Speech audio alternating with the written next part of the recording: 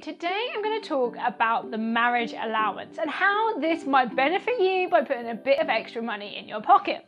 Now, this is something that I first heard about when I was on maternity leave, and a colleague said to me, "Have you thought about your marriage allowance?" And I was like, I don't even know what you're talking about. But obviously I now do this a lot, and this is something I've definitely considered, and it's something that we actually utilised at a point when my husband and I were both working part-time. He was earning less than me, so he was able to transfer some of his money, his tax-free allowance, to me, and therefore I paid less tax. So in a nutshell, that is it. But I'm going to explain the full information so you can decide if this is something that might be right for you. Welcome to the Looking After Your Pennies YouTube channel. My name is Charlotte Jessup, and I talk about all things to do with finances here in the UK. I love talking about budgeting, saving money, making money, investing, and more about your money mindset. My passion is to help people like you understand your finances and make decisions so that you can get ahead. I want you to feel financially secure and to leave your financial worries behind. So let's talk about this marriage allowance then. We're going to cover in this video a few different elements. The first thing is going to be, what is it? Second thing is, how much is it worth to you? 3, we're going to look at the eligibility criteria. And 4, we're going to look at what you actually need to do to make it happen. So first up, what is it? So this is something that was set up a few years ago. It's kind of one of those things that goes away and then comes back. But in its current form, it was set up a few years ago, and it allows people who are married or in civil partnerships to transfer some of their personal allowance to their partner.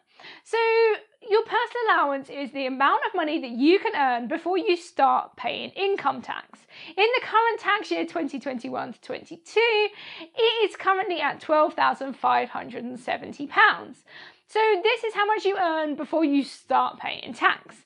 Now, if one person in a marriage or a civil partnership is earning less than this, they are then able to transfer some of the difference over to their partner. And what this means is that the other person is then able to have an increased personal allowance thanks to this additional bit that's put on top, and ultimately means that they end up paying less tax. The idea behind this is to make sure that as a couple, as a household, you are paying a little bit less tax. It's there to encourage people to, I suppose, get married, whether that's an old-fashioned idea or not. I think that you might as well, if you're in that situation and you can benefit from this, why not, eh? So how does it work and what is it worth?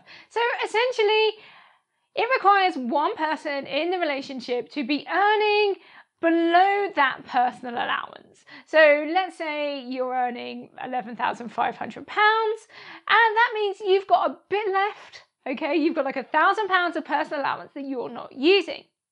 So what you can then do is, complete the forms, and we'll get onto that in a minute, and allow your partner to earn an extra £1,000 before they have to start paying tax.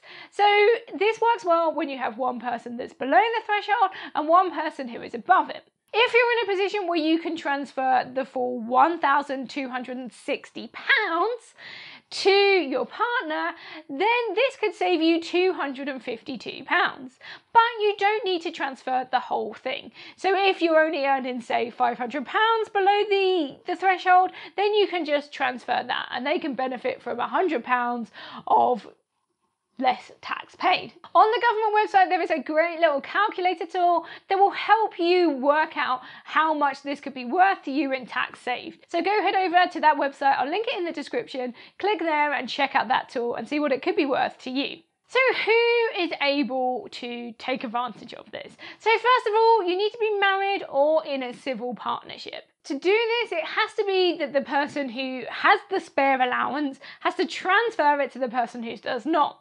So that person that has the extra allowance normally has to be earning below that £12,570 to make it worthwhile. Technically, you can do it if they're not, but there's no real advantage of doing it in that situation. So one person needs to be earning below that threshold amount. Your partner, on the other hand, the person that's earning over that amount, needs to be a basic rate taxpayer. And this means that they need to be earning between £12,570 and £50,270. If it goes over that, then it won't qualify for this transfer of allowance. You can do this if you are earning income from a pension. So if you are earning below the threshold amount, you can transfer your allowance over to your partner, even if you're both getting money from a pension, or if one of you is, one of you isn't. It's all about whether you meet that threshold for paying tax or not. So how do you apply for marriage allowance? Well, it's a really simple process and you can do it online. If you visit the government website, it will take you to a page where you just fill in a form. You will need some information first though. So you're going to need to prove your identity. So this can be things like a passport, it can be wage slips or a P60. There is a list of all the things that you need online. Once you have those things, you can then just click the button, answer the questions, and then send that form off. It can take a couple of months for your tax code to change to reflect this. You will notice that on your pay slips, you will see a change in your tax code. If you're the person that is giving the allowance away, you will see an M at the end, and if you're the person that is receiving that additional allowance, you will have an N at the end. Once that's happened, everything will be set up. It's also possible to backdate your claim to the 6th of April 2017. Obviously, you need to have qualified within those years. So for example, if you're now on maternity leave, or if you are, staying at home to look after kids, and your income has only recently dropped in the last year or so, you can claim for the years that it was, you qualify for it. You can't just backdate it when you were both above the threshold. Hope that makes sense. So any years that you had one person that was below the threshold, one person above, you can backdate that claim back to April 2017.